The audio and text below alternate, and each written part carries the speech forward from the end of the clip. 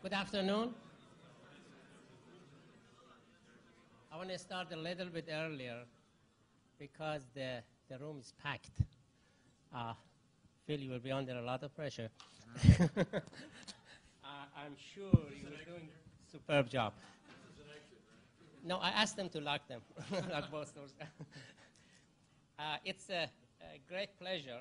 Today we have a special seminar by Phillip Dowd entitled, Should America Launch a Major Push into Solar Energy?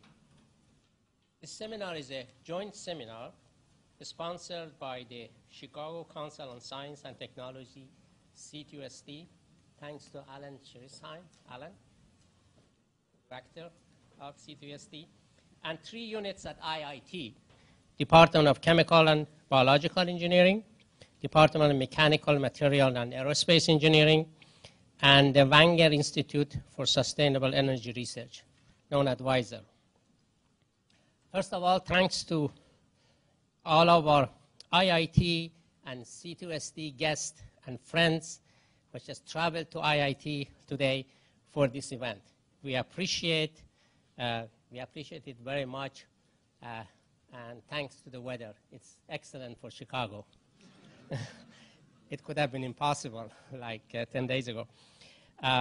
Phillip Dowd is a retired founder and a senior executive of SunGard Data Systems, a large specialized provider of the software and processing solutions for financial services, higher education, and public sectors. By the way, IIT Banner, those who are using IIT Banner software, are produced by SunGard. So we benefit from your vision long time ago, and it still continues. Phil receives a BS degree in Material Science and Engineering from Carnegie Mellon University. I think our Alan Cram was the chairman of the Material Science Carnegie Mellon, and John was the Dean of Engineering there. So we have a lot of connection to university. And the MBA from neighboring University of Chicago Graduate School of Business.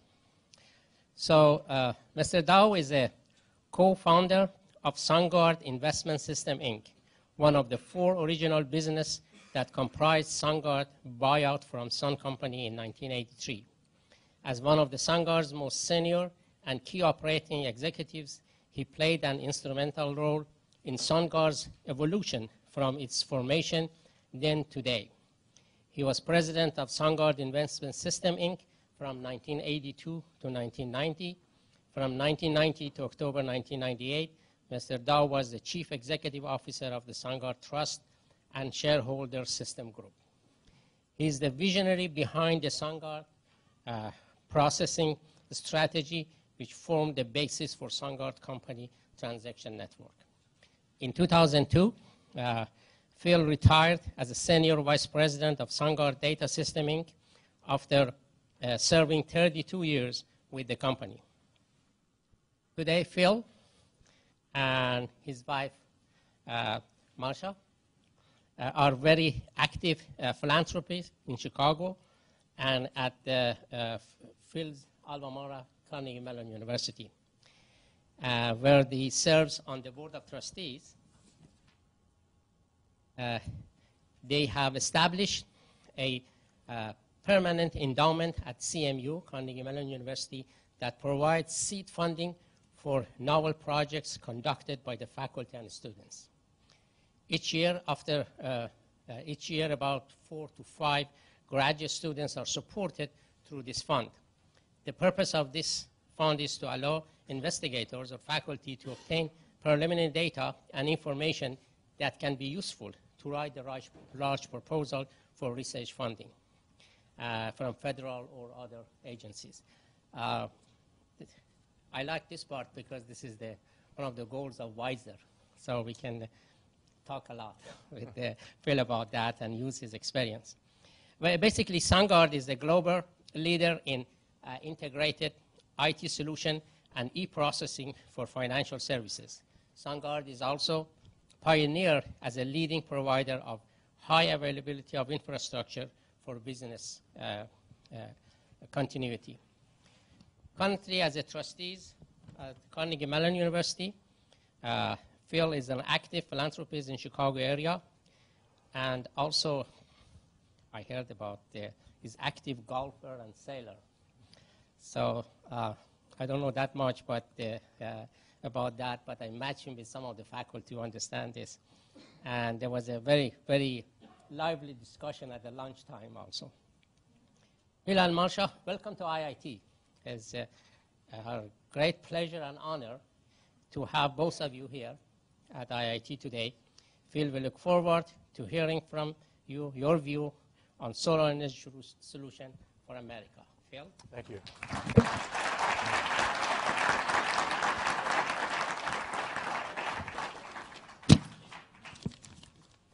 First of all, can everybody hear me? Everybody hear me? No? Okay. Everybody can see this up here. How many engineers do we have in the audience? Faculty, wannabes? Wow. Businessmen, businesswomen? Architects? Any architects? How about attorneys? All right. People in professions like these are often called upon to provide ballpark estimates of what something might cost. You do this to see if the project is technically feasible and its cost is somewhere close to what the customer wants to spend before going forward with it. It's done all the time. What I have done is develop just such a ballpark estimate for what it would take to run the entire U.S. economy on solar energy. That is the subject of this presentation. Now, why am I doing this? Well, because whenever the subject of renewable energy comes up, the conversation usually turns to solar, and you hear statements like this one. Now, this happens to be true. The planet does receive enough energy from the sun in about an hour or so to run the entire global economy for 1 year. You then ask yourself, why can't we just capture the energy from the sun and solve our energy problems that way? Well, are we anywhere close to being able to do this? To get at this question, I have constructed a little thought experiment. Here it is. Let's suppose that we convert the entire American economy to all electric, and we produce all of the electricity to power it from a solar facility. In other words, we stop burning carbon and capture the sun. What would this solar plant look like, and how much would it cost?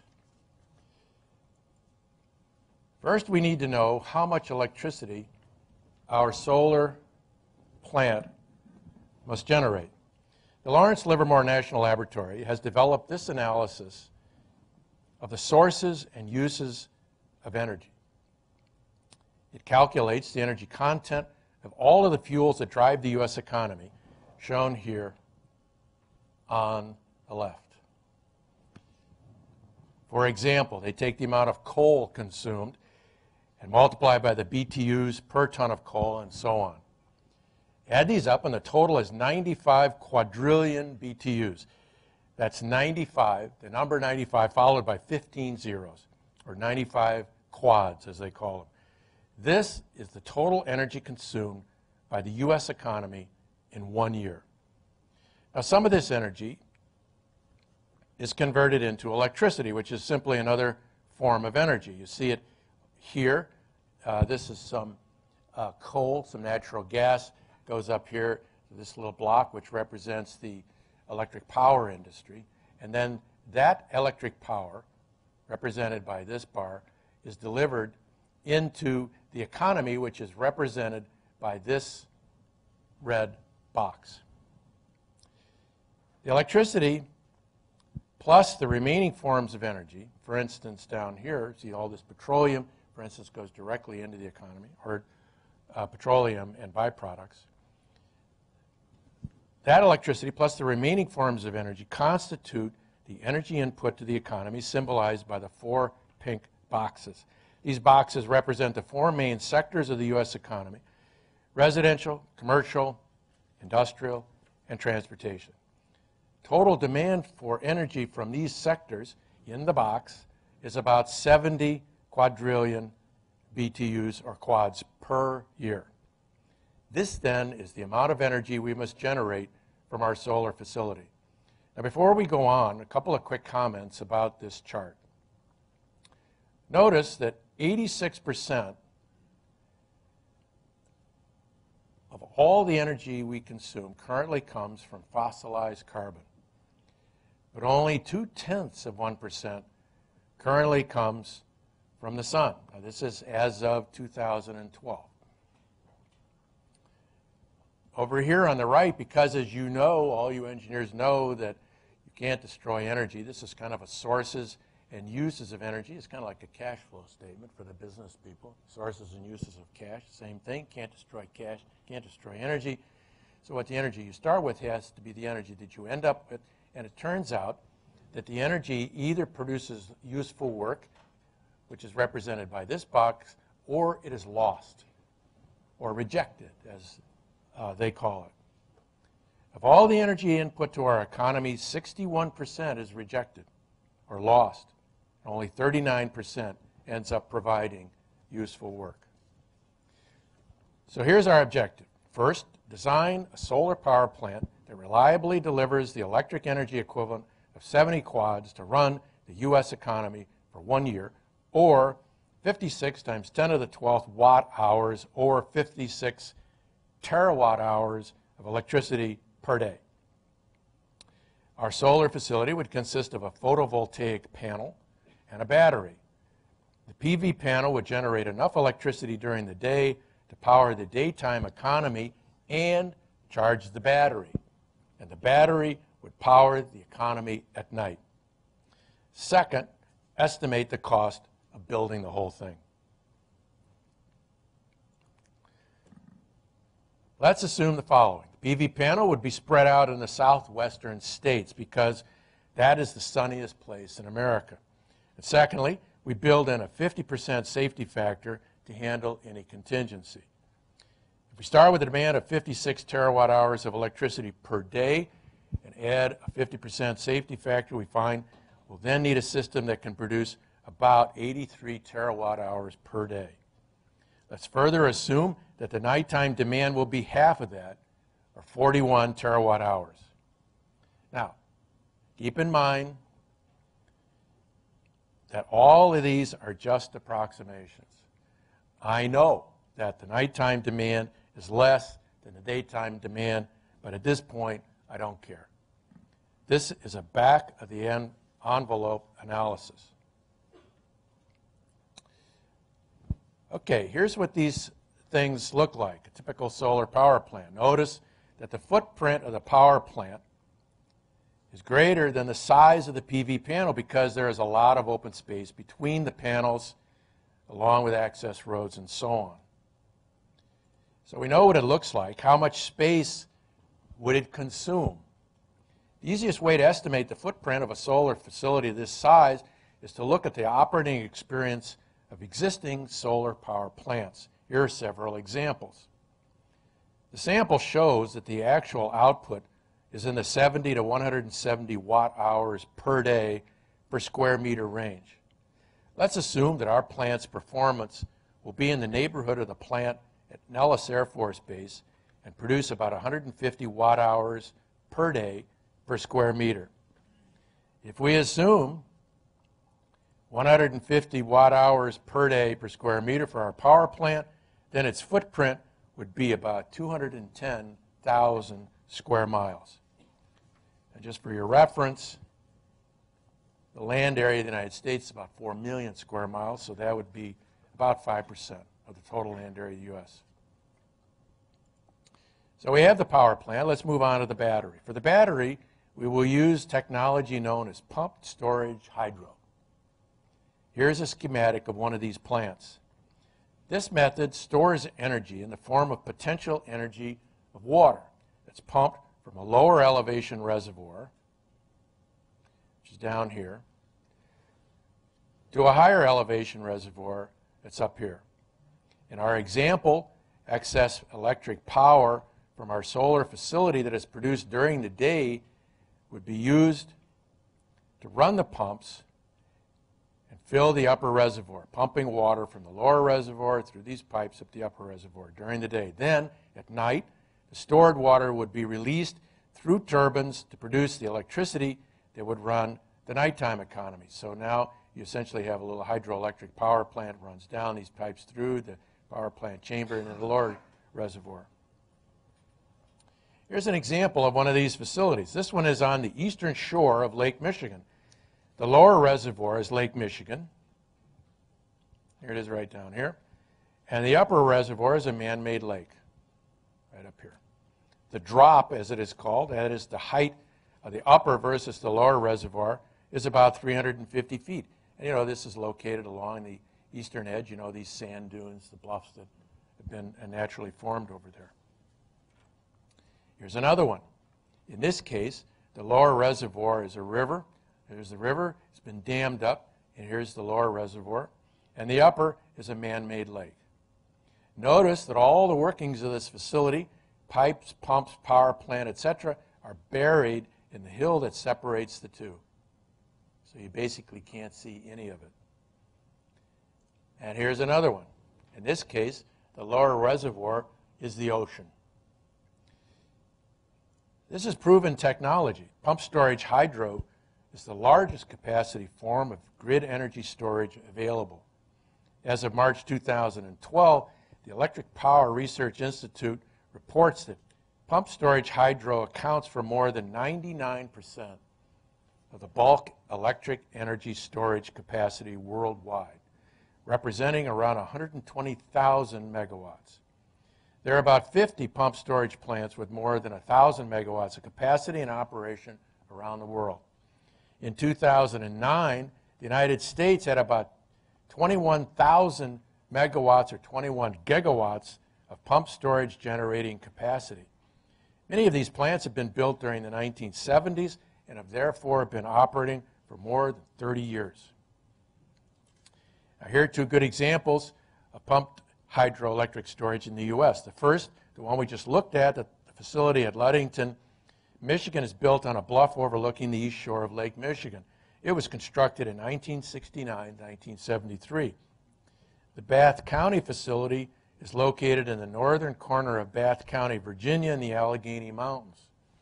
It was constructed in 1975 through 1985 and is currently the largest pump storage facility in the world. Here are the relevant specs. For the purposes of this analysis, we assume that the nighttime energy demand would be about half the daily demand, or 41 terawatt hours. If we fulfilled this requirement with pump storage, we would need about 1,000 facilities like Bath County, Virginia, or about 1,640 like Ludington, Michigan.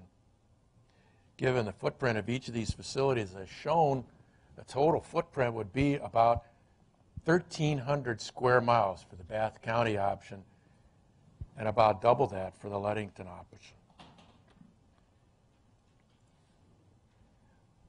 What would all this cost? Assuming today's technology and today's cost, this power system would cost about $70 trillion to build. Let's first the PV panel. The Energy Information Administration, which is a division of the Energy Department, reports that the cost to build a photovoltaic power plant of 150 megawatt capacity averaged $3.90 a watt of capacity in 2012. The capacity of a solar power plant that could generate the required 83 terawatt hours of electricity would be about 17 terawatts. The installed front-end cost of our facility would therefore be $3.90 times 17 terawatts, or about $66 trillion.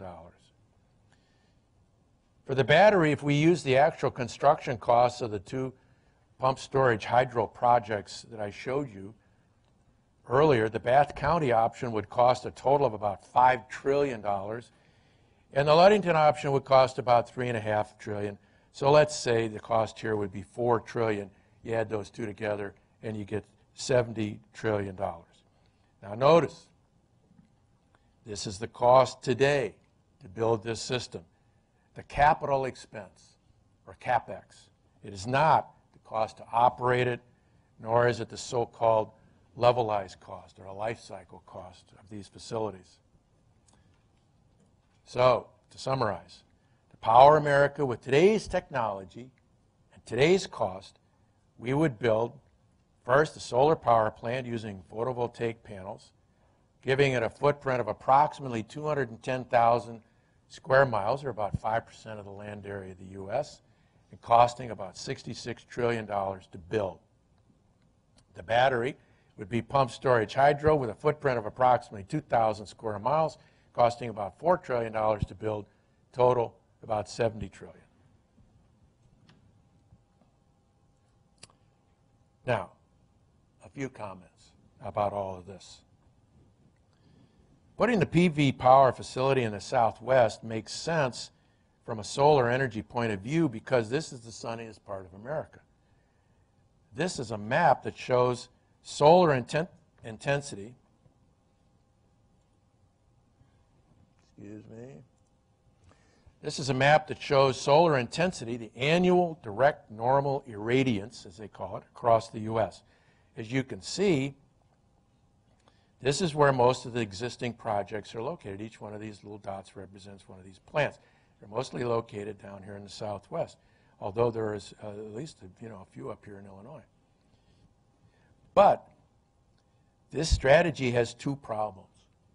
First, the Southwest, defined as the Southern California, starting about here, through the southern tip of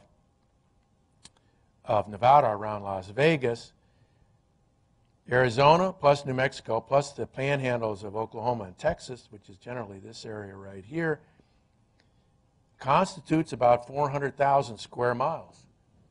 Our facility would therefore cover about 50% of it. Secondly, if a major storm covered most or worse all of this, electrical output would drop dramatically and the whole country would suffer. We basically have a nationwide brownout. Putting our PV power plant in the southern states, defined as the Southwest, all of this, basically going east, plus all of the states east to the Atlantic coast, so generally along this line, south, alleviates the storm risk scenario a little bit, but puts much of the panel in states that are not as sunny as the Southwest, and so our PV panel facility would have to be larger to account for that. Even without this expansion, it would occupy about 22% of it. Now, some people would say that much of the land in these states is empty. Nobody lives there. But others would say that it's wilderness, or a grazing land, or farmland. It's safe to say that either the Southwest or the southern state strategy would provoke some real pushback. Well, how about PV panels on houses? A popular concept these days, but this is not the answer. There are about 89 million houses in the United States. If the owners of every one of them installed 1,000 square feet of PV panel on their roof, that's a panel that's 20 feet by 50 feet. If every one of them did that, the total area would be about 3,200 square miles, a lot of PV panel, but a small percentage of the needed area. There are 89 million houses in the United States. Currently, there are about 600,000 that have PV panels of some size on their roofs. It's 0.6%. Now, the capital cost of PV power plants is falling as the cost of PV panels drops. Today, PV panels cost about 74 cents a watt, 1/100th of the cost in 1977. But the PV panel is only one component of the total cost of a complete solar power plant. The so-called non-module costs, for example, inverters, mounting hardware, construction labor, permitting and fees, overhead, taxes, installer profit, etc., now make up at least 2/3 of the total installed cost of a typical plant. Further reductions in total cost will require significant reductions in these non-module costs. Now you might say, well, where did you get these costs? Maybe the real problem is your costs are too high. Other people say that the CapEx of these power plants is much lower. Well, my CapEx cost for a PV power plant comes from the EIA, the Energy Information Administration. It's a division of the Energy Department, and their numbers are based on projects that have been completed in 2013. You're right that there are other estimates out there that are lower. For example, Lazard, which is an investment banker, quotes a much lower number, but it is based on projections for projects that have just started. Remember that this whole exercise is based on today's technology and today's costs as defined by projects that are currently in production. Now here's a big issue. The battery stores only one night's worth of electricity. Well, what happens if a large weather system covers most of the PV panel? It is not unusual for large parts of the country to be covered by clouds. As a matter of fact, last week at some point, I looked at the Weather Underground cloud map of the United States. I thought about 90% of the country was covered by clouds. When was the last time the sun shined in Chicago, for example? Well, what happens then? Well, to deal with that, we would need a backup system. And since it seems entirely possible that for some period of time, all of the PV panel would be covered by clouds, and that the electrical output of our solar system would drop to, say, 20 to 30% of its capacity, the backup system must be big enough to supply 70 to 80% of the energy that we need to run the economy. In other words, the backup system would basically be the electric power system we have today. You know, when you think about backup systems, there's one of two ways you can go about it. You can buy a backup, so like let's say you're talking about your house, if you want to buy a generator, and you want to buy a system that keeps the whole organization running for a relatively short period of time until you can shut down the operation, do a controlled shutdown, so that you can get everybody out of the elevators, you can save all of your files, you can protect all your equipment, and so on. And then everything shuts down. So the whole organization for a very short period of time. The other approach is to protect just a small piece of the organization for a long period of time. So if in your house, for instance, you'd buy a generator that could run your refrigerator, that could run your hot water heater and a few other things, and keep it running for a week or so until the power comes back on. Well, you can't do that with the economy. You can't simply send out a text message to 315 million people that we're going to shut the economy down in an hour. Nor can you tell these people, okay, we're going to shut it down to about 10 or 20% of the most essential services, police, fire, hospitals, maybe some streetlights, everything else comes down. You're just going to have to deal with that until the sun starts shining again. You can't do that. So you have to be able to back up the whole economy. Now, the other thing to think about is, and you notice I have question marks here because I'm just sort of proposing this in a way. I'd be kind of interested in how you all respond to all this. Right now, today, about 20% of the energy we use comes in the form of electricity. So if we're going to electrify the whole economy and run everything on electricity, we essentially have to quintuple the amount of energy, electricity we produce to run the whole economy. So let's suppose that we need a backup system. Well, if you needed a backup system to run maybe 80% of it, you'd basically then need a backup power system that looked like today's system that would be 4 times bigger than today's system. So the electric power industry would be 4 times bigger than it is today, and that would be your backup system. So you'd have a primary system, that's the solar energy system, that would be backed up by an electric power system, basically the electric power industry, ComEd, and so on, that would be 4 times bigger than it is today.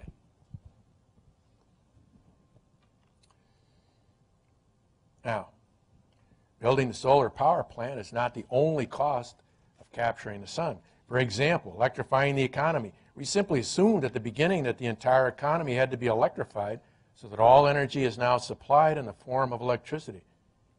But this in itself would be an enormous project. By far the largest part of it would involve the electrification of the transport sector. The chart I showed you earlier shows that transportation is the largest user of energy, about 38%, and that almost all of it comes in the form of petroleum.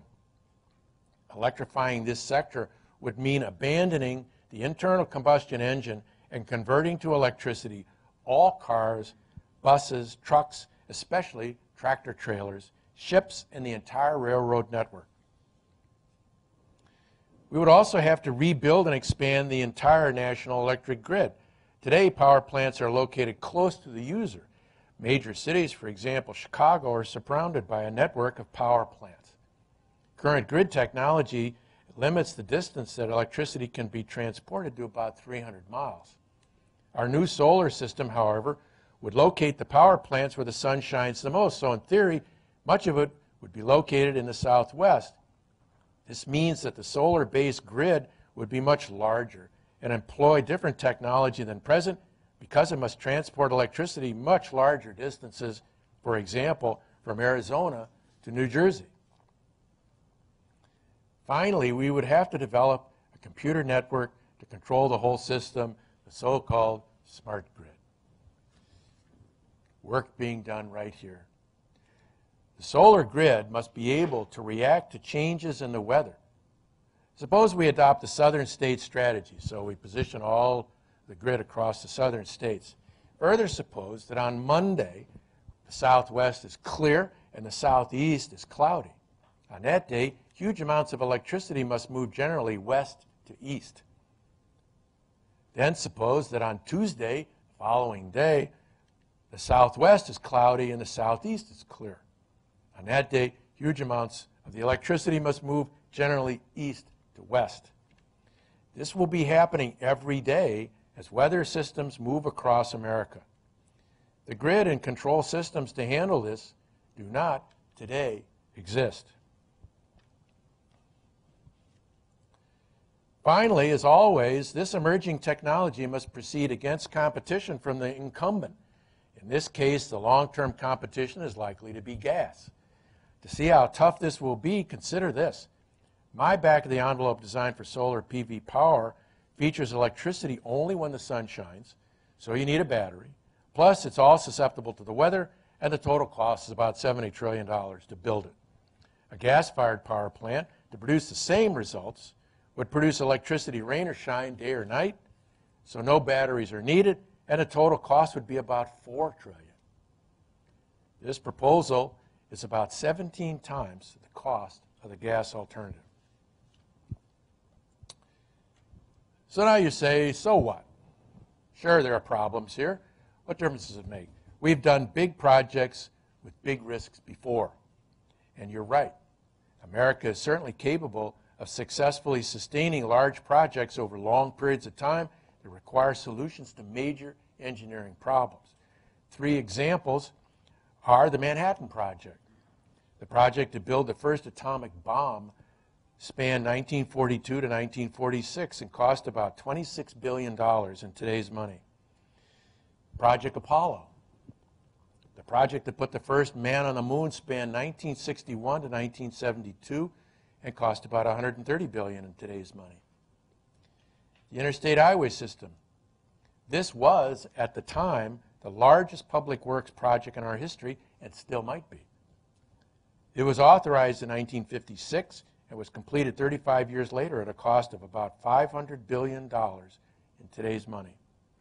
3 very successful projects, but none of them even approaches the scale of what we're talking about here. So what did we learn from these projects? Maybe there are some important lessons here. What were the keys to their success? Number 1, a perceived threat or reward that leads to public acceptance. The Manhattan Project and Apollo Project were both responses to perceived threats, which compelled policymaker support for these initiatives. The Interstate Highway System was perceived as an enormous jobs program that would also produce a big jump in economic productivity. Secondly, a clear goal. Each product had a clear goal. Build the bomb, put a man on the moon. By the end of 1969, build the Interstate Highway System. Number 3, government money that ensures success. all three projects were funded by the government.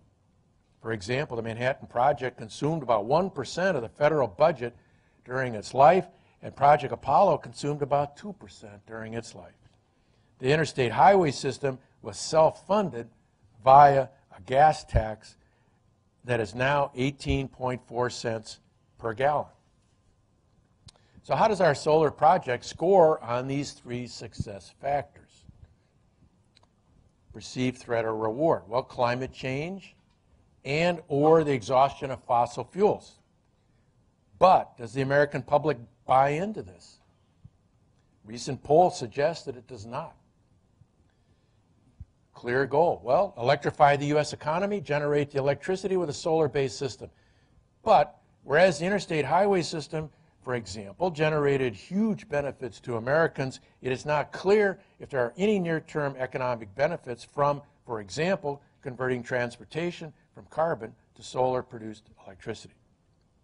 And finally, government money to ensure success. The government's role in all three projects was to provide the funding. But given the huge amounts of money required and the fiscal shape in which governments at all levels find themselves, governments today are in no position to fund this entire project. So what to do? Well, here's what I propose. I call it Plan A.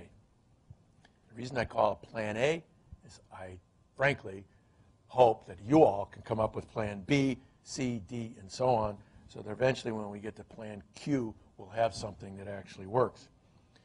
First of all, more research and development is required to do two things. We need to double the efficiency of PV panels. The current PV panels that are used in these plants convert only about 15 to 20% of all the sun's energy into electricity. We have to double that to 30 to 40%. Secondly, we have to reduce by 1/2 the cost of building one of these PV power plants. Success in both A and B would effectively reduce the cost of the PV power generation system to 1/4 of the current estimate, approximately, or about $15 trillion. When these are both accomplished, but only then, raise the capital to build the system by imposing a $1.25 tax on each gallon of gasoline and diesel fuel. Americans currently burn about 135 billion gallons of fuel, so the tax would bring in about $170 billion a year. Note that this is about 1% of current GDP. At this rate, the whole system, power generation plus the batteries, assuming these improvements in current technology and current cost and no others, this project would take about 100 years to build. Finally, as with any energy plan, we must continue to work on energy efficiency. The chart above shows that I showed you in the beginning, shows that of the 70 quads of energy supplied to the economy, about 47% of them are rejected or lost. Improving energy efficiency, as measured by the number of BTUs per dollar of GDP, is an absolute must, regardless of the way forward. So a final comment. The intent of this exercise is to arrive at a ballpark estimate of what it would take to stop burning fossilized carbon and capture the sun. There is obviously a large margin of error, plus or minus, in all of it. But even if you set aside the whole issue of climate change, one thing is certain. Eventually, we Homo sapiens will consume all of the planet's supply of fossilized carbon. Long before that time, we must develop an alternative to burning that carbon. It's a good bet that solar will eventually be a major part of our energy equation. The good news about the sun is that it is, for all practical purposes, an inexhaustible source of energy. It's free, and it's available to everyone. No country can seize control of the sun and deny it to others. But it is also true that solar power today supplies only about 0.2% of the energy to run the U.S. economy. To get where we want to go, that is to 100%, we need much better solar technology, much lower cost to build it, We must electrify the entire economy, including transportation, build a national grid with long-distance electricity transport, and a smart grid that cannot be hacked. Against stiff competition from low-cost fossilized carbon alternatives, for instance gas, the public's lack of interest, and the government's lack of money. Now, those of you wanting to chase down the provenance of the numbers and the calculations to get the results displayed here, I invite you to go to this website. It holds the article from which all of this is sprung. It includes about 40 endnotes, so this should explain everything. Thank you all for your time and attention.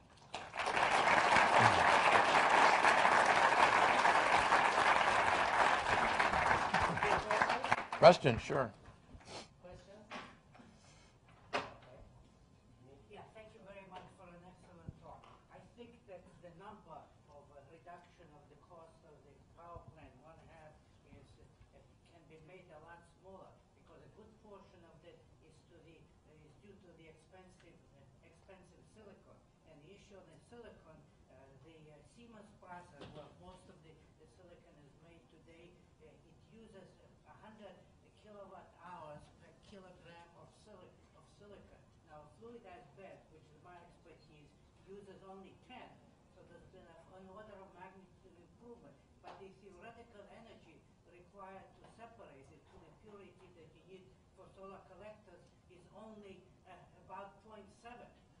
So we have, and so if taken into account efficiency, we have another factor of 10 to go. So if the silicon price is reduced, that number down. Plus, I think the main cost is also the labor cost.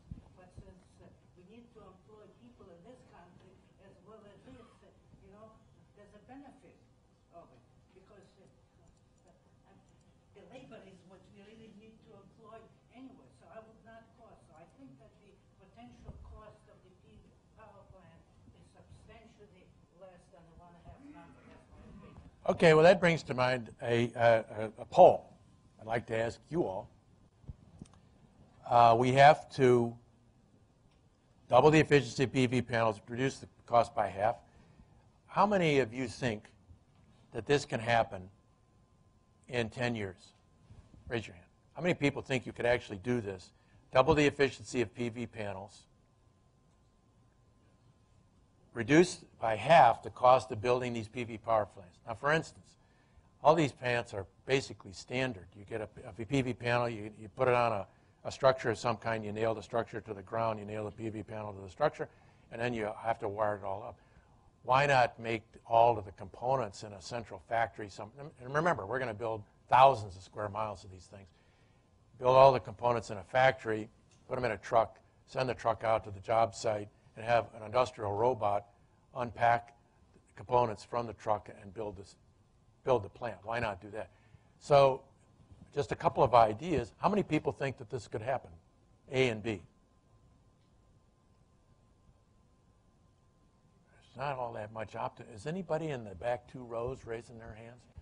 You're the people that are going to have to do this. Ay, ay, ay. Okay, let's suppose 10 years from now we've done this. How many of you then, I'm going to ask you 2 questions on this one. How many of you think we should charge $1.25? This is a carbon tax, right? $1.25 a gallon of gasoline to help finance this thing. That's what we should do. Well, there's a whole block over here that says no. Okay. Okay, how many of you think that 10 years from now this is actually going to happen? $1.25. Okay. See, that's kind of the problem, isn't it? Okay, any other questions? I'm sorry. Charlie?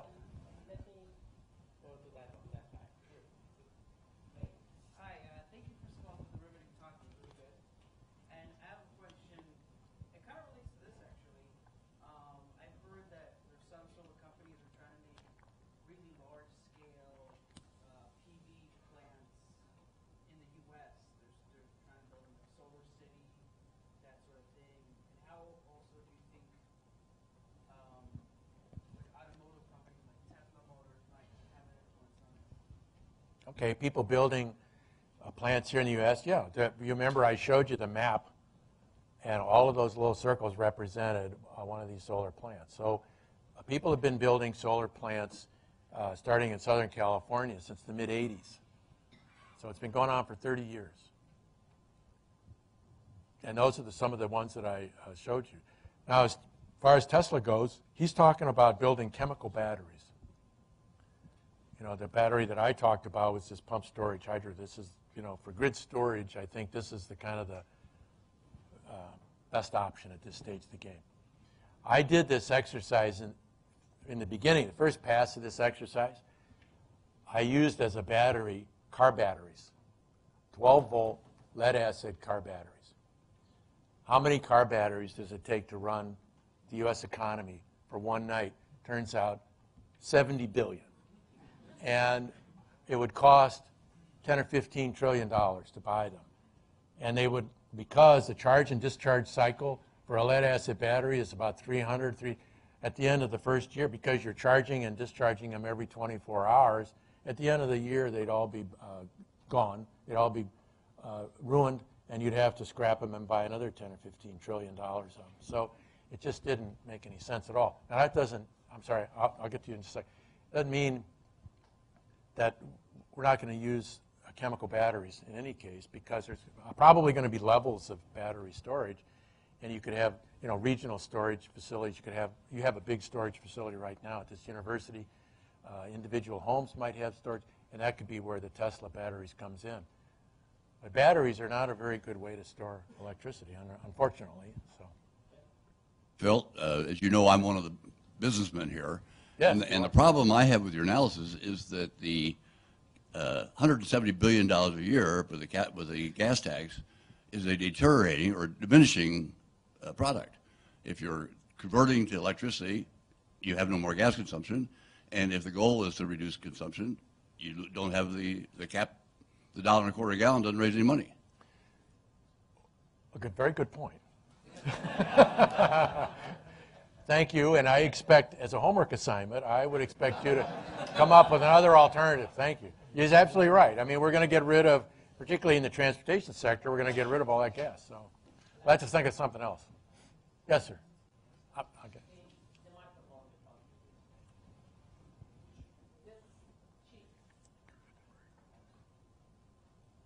Thank you.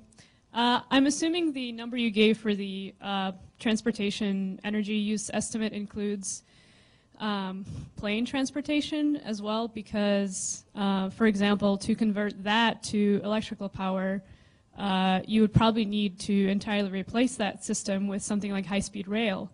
And so I'm wondering if that's a cost that should be evaluated as well. Yeah, this for the purposes of one of these ballpark estimates, we just ignore that. But I mean, I'm sorry, you're right. I mean, I don't know how to deal with air travel. I don't know what to do. I would imagine that would never be electrified. I don't know how you could run a 747 on batteries. do you happen to know what percentage that currently uses of the? No, I don't. Okay.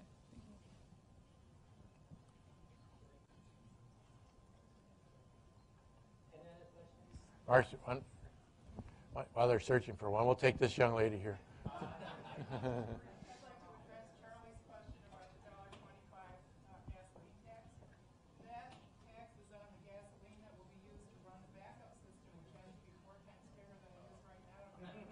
Yeah, we'll tax something. We'll tax something else. That's an easy problem for politicians. You married a smart woman.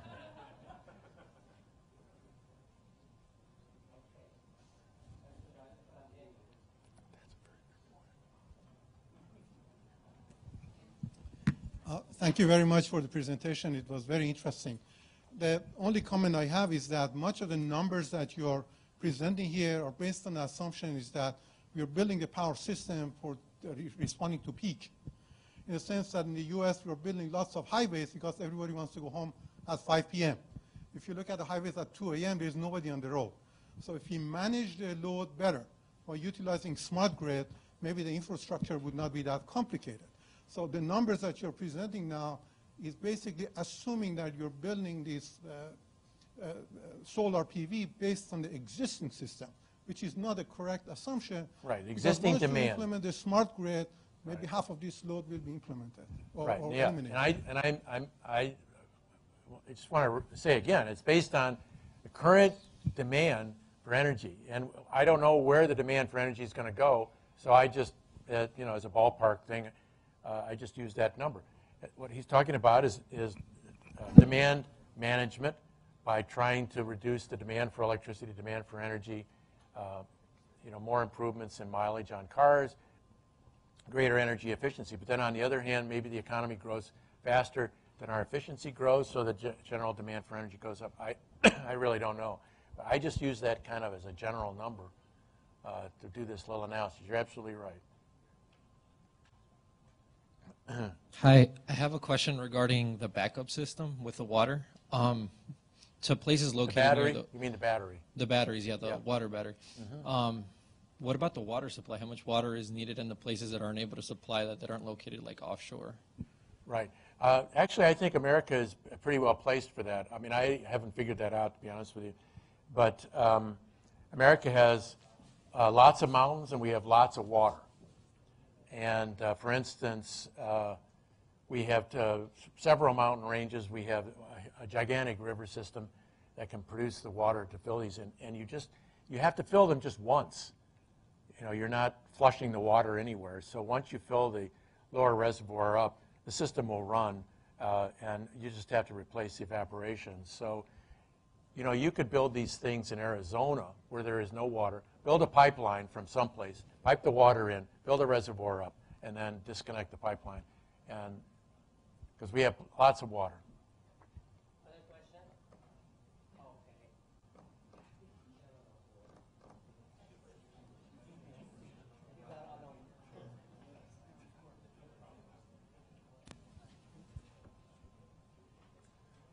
Phil, I thought your presentation was excellent. Thank you. I have a comment. It's not really a question, so I won't try to bend it into a question. An observation that I would make for all of the young people here and doing future analyses and so forth, I've always, in the recent years, had a bit of a difficulty with the presentations. We also want to look at the U.S. system. And of course, the driver to get off of fossil fuels is clearly, you know, global warming consideration, and it's a global consideration.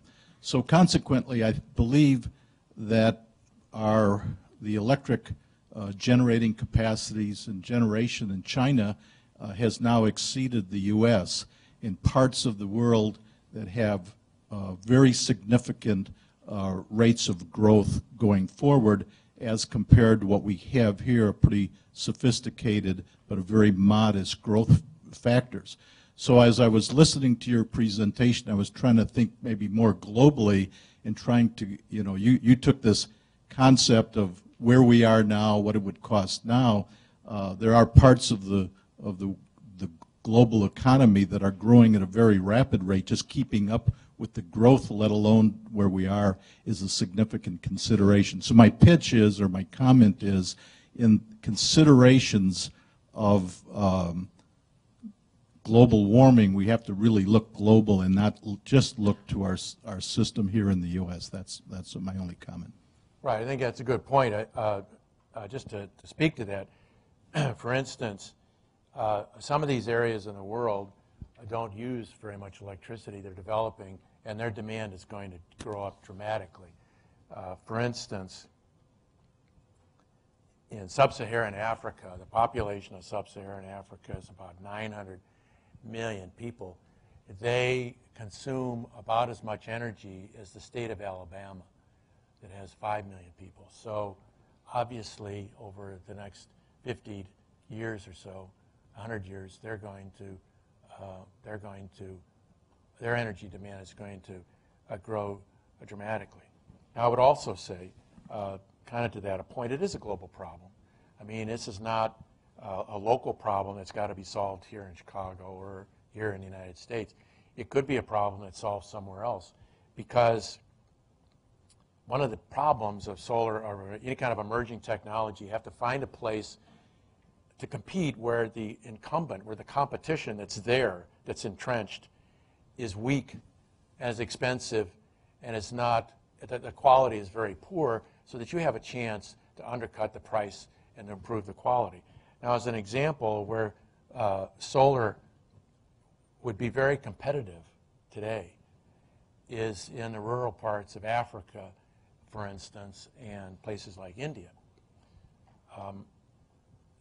People that are off the grid in places like Africa, for instance, generate light by burning kerosene in kerosene lanterns. And an article I saw in The Economist recently said that that's equivalent to buying electricity for $100 a kilowatt hour. Now remember, we pay 11 cents a kilowatt hour here in Chicago. So they're paying like 1,000 times more for their electricity because it comes from kerosene. And by replacing these kerosene lanterns with, let's say, a single family small solar system that has a couple of square meters of solar panels plus a battery plus 2 or 3 LED lights, you can pay a system like that off in about 5 years. It costs maybe $50 to $100 to manufacture a system like that, and with the amount of money the family saves from not having to buy kerosene, that kind of a system could pay off for 5 years. You can't do that here in the United States because the cost of electricity is so low and so on. So the real advances in solar technology may come in places like Africa and India. They don't have to come here.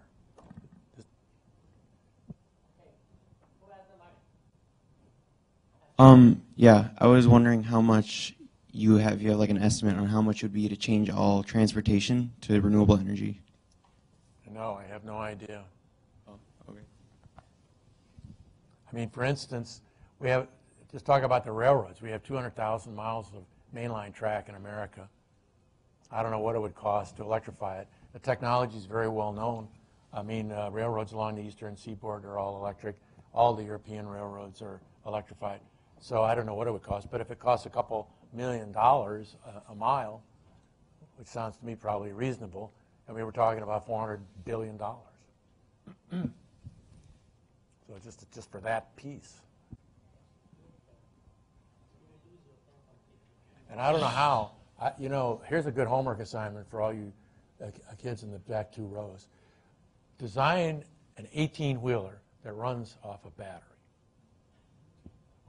What size of battery? Take the biggest battery you can. Take one of these Tesla batteries that Musk is bragging about, and see how big a battery you'd need to drive an 18-wheeler, 300 miles.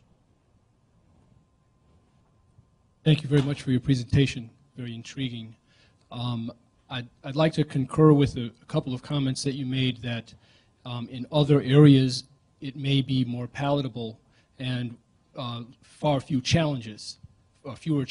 For example, in the U.S. Virgin Islands, where we have a project now, they pay 54 cents a kilowatt hour. So this is a perfect example. Good example. Islands, good example. Yeah. And in fact, we're now focusing on an entire island and powering one island as a microgrid, and so another perfect example. In places like that where the cost is higher, or in places like Africa where there may be limited or no access to power, you'll also have fewer challenges with objections because people have a far greater need. They're much more hungry to have power at all or power at a lower cost. Right. Yeah, the point about islands is an excellent one because the problem that islands have is that they have to import, they generally generate electricity by burning oil, and they have to import the oil or something, or diesel fuel, for instance. They got a diesel generator. It's expensive, and that's why the electricity is so expensive. In Hawaii, for instance, the ratepayers pay 35 cents a kilowatt hour. Again, we pay 11 cents here, 35 cents. So solar is very attractive to people that live in Hawaii, that have houses in Hawaii. A lot of them have solar water heaters, for instance. And a lot of them have also tried to install solar panels on their roofs. It's a place where there's a lot of sun and where the cost of electricity is very high. Good point. Quick question. One.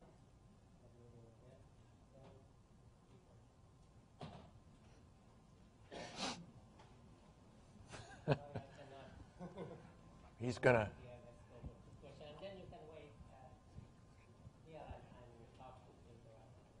I was wondering, what is your opinion on wind energy, since that has not been mentioned, but is also a source that is unlimited, and those could be placed further up north as well as offshore, so we don't have such a high land requirement? Yeah, that's a topic of another. Invite me back. Sorry. Alan had a question. Yeah, because you're looking at such a big picture analysis, I just had a couple naive/ridiculous questions. One is, does the cost of this, if we're assuming it's more of a global problem, does global grid or connecting large portions of the world that already are electrified, does that bring the overhead down, or is that going to bring the cost up to implement this? And the second question is, I mean, we're seeing large, you're up in almost 3-digit trillions. What's the cost of putting this all in space? And then we don't have to worry about whether it's snowing or not. Yeah, probably more. I assume. But have you looked at either of those? Yeah, there's a lot of ideas out there. One of them is to try to put some kind of a solar facility in orbit. But the problem with that is that you have to put it in geostationary orbit. It's a gigantic structure. It has to go way up there. It would cost a fortune to get it up there. Then you collect the energy, turn it into some gigantic microwave, and beam it down to the Earth, and hope that the beam doesn't start wandering around. There was a James Bond movie to that effect, as I recall. Oh, man. Alan. So just 2 quick points. I think if we had a $1.25 tax on gasoline, we'd be called Europe. Oh, I bet you we could go to $5 before we go to Europe. Yeah. But I mean, I love back of the envelope big picture analysis, and I really enjoyed what you did. And what it says is there's no one solution here. Right. That you're not going to one solution, and you have to think about multiple solutions. Everyone bringing up airplanes is right, and there are things. I mean, the fact is you're not going to turn the steel industry into an electrical steel industry. There's no technology available for that right now, and you need steel. So it has to be some sort of amalgam. But the one thing you did say is it tells you the most important thing is for us to minimize energy use. Personally, the governments everywhere, and that's the one area that I think people don't step up to, is to personally minimize energy use. Because the answer actually is don't use the energy. Right. And we're just a society that wastes energy. Right, yeah. Don't reduce the energy and also make more efficient use of it.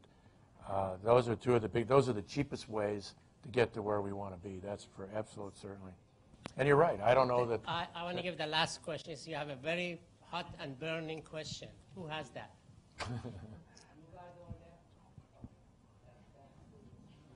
at your favorite row. Yeah, the last 2 rows. That's the last row. Don't we have a homework assignment? Well, none of them have left.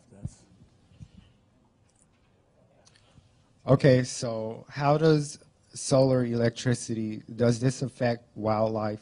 Because you could put like solar blocks or whatever, on hills and things, but how does this affect our wildlife? Like we can cut down the forest just to put like a solar thing. Well, yeah, I mean, if you cover 50% of the Southwest with a solar panel, what would that do to anything that's living there? And if you put a solar panel over a piece of ground, you completely block the sun. So whatever is underneath it either has to go somewhere else or die, because if it depends on sunlight. You block the rain, too, if there is any. There's no question that it has a huge impact. Plus, if you have a big panel like that, the sun comes down upon it, it re-radiates some of the energy some of the energy goes up into the air, creates a gigantic thermal potentially. It could modify the climate. I mean, 200,000 square miles. So you'd have to disperse it around, I suppose. If you put 1,000 square miles of solar panel in southern Illinois, for instance, you'd basically be co-opting 1,000 square miles of farmland and food production. Now, maybe there are farmers downstate that would love to get out of the business of farming and put solar panels on their property, but on the other hand, is that good for America that we take that much land out of production? So there are all kinds of unintended consequences of these things, and you'd have to go forward carefully to make sure that you don't make matters worse. Okay. There's a lot of questions, a lot of Thank you very much. And thank you very much for a very interesting seminar.